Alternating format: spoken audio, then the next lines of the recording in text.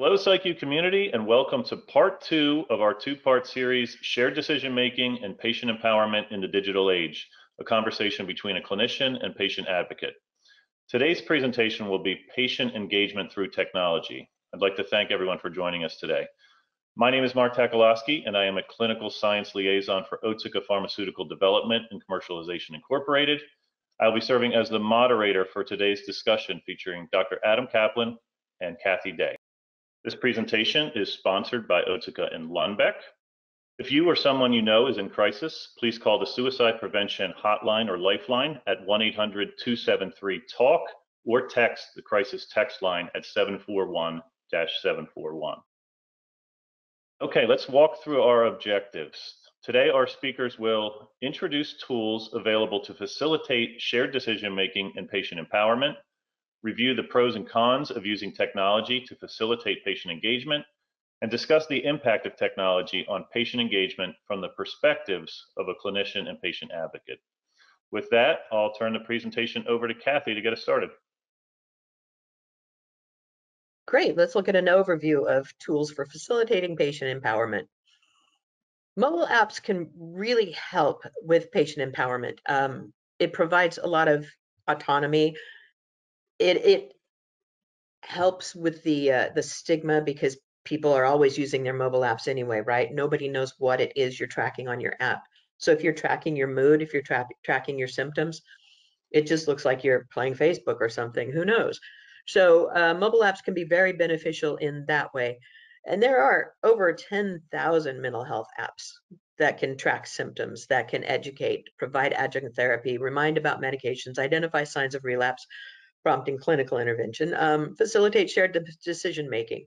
So it's very critical to not just blast out and try to find an app on the internet, but try to do some really deep dives and learn which app is going to work for you and help with your specific needs.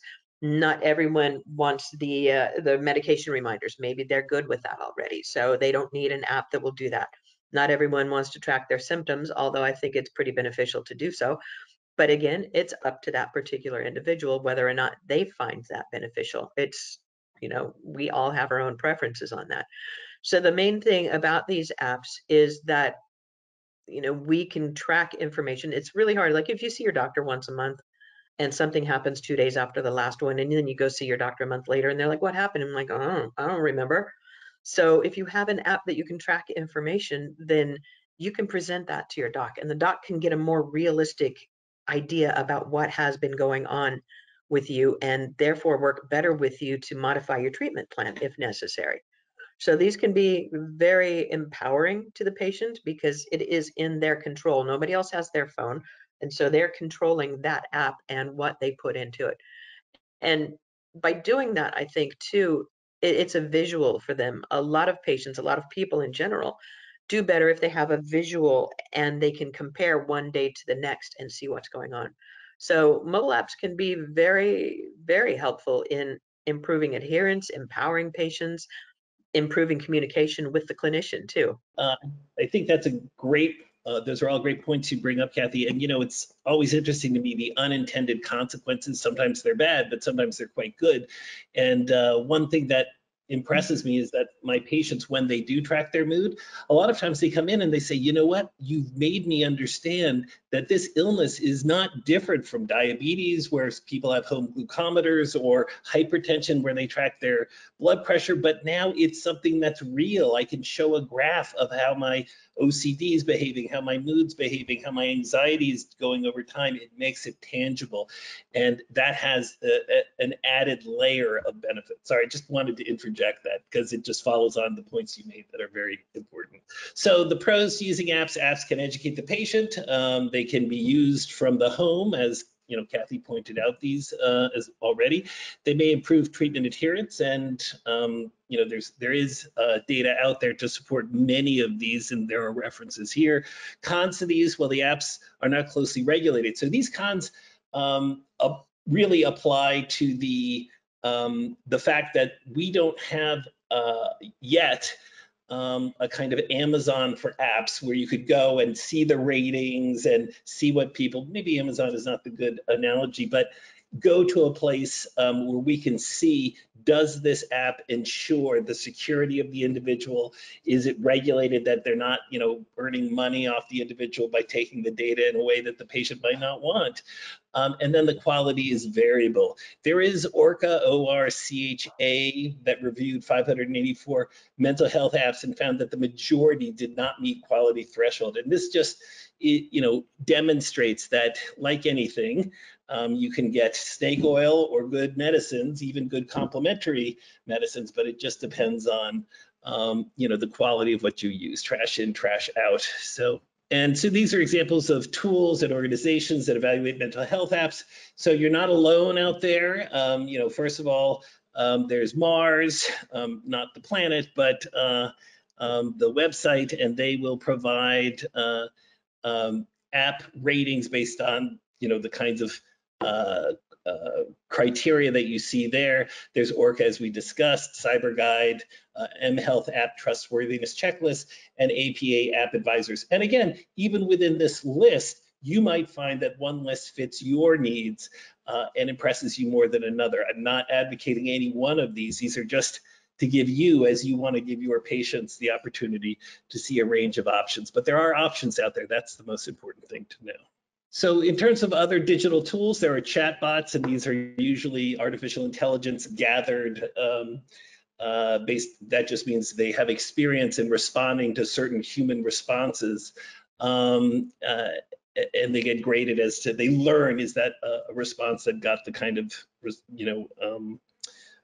behavior from the individual. But these chatbots are really quite remarkable sometimes. They actually can do CBT and inform your patient about having them go through, this is the problem I'm having, and then it goes through the problem and it provides information to the patient about how to overcome the problem. Quite impressive.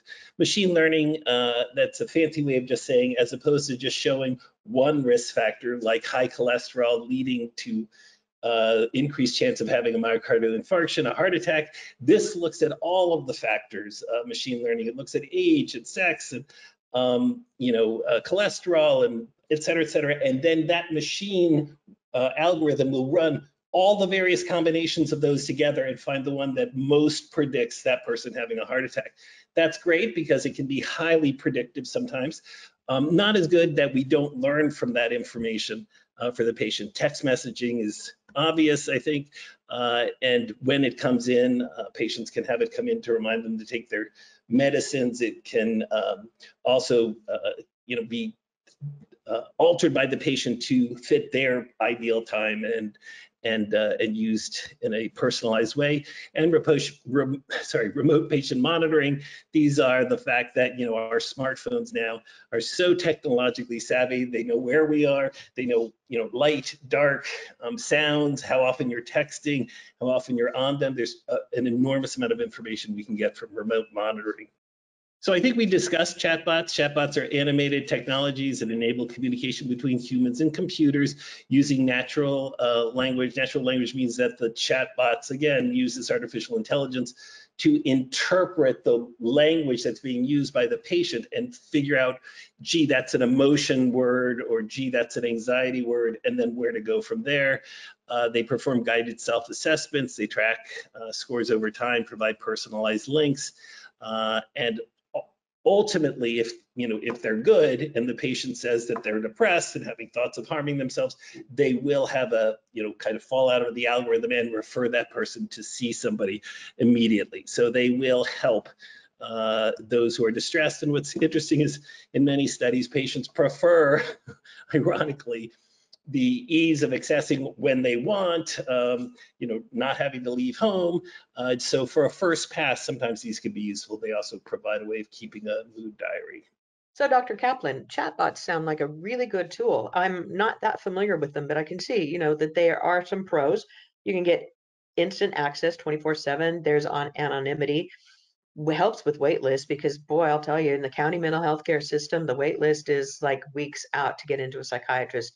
So having something that can help more immediately is huge. The youth are definitely going to be more likely to use something like this than, say, an elderly senior person because of comfort. Not to say that I have a friend who's in her 90s and she uses her iPad all the time. So, it depends, but it just seems to be something we consider that the youth would be definitely able to engage in. And the access just makes it so much easier. Now, the one thing about it is some people may be a little off-put by the artificial conversation, that it's not really a real person that they're talking with. And so they may feel like it's a bit awkward to work with a chatbot. But once they get used to it, I think that they could see that the information itself, it would normally be relevant, and I believe they learn with the person. I could be mistaken on that, but if they do, then it would become a little more conversational, I think. But it is an amazing tool that I have really never thought that we would see something like this in my lifetime. But I'm very impressed with the idea of chatbots, and I can see, the pros and the cons, and it's definitely a good tool. Yeah, I mean, you've hit the nail on the head.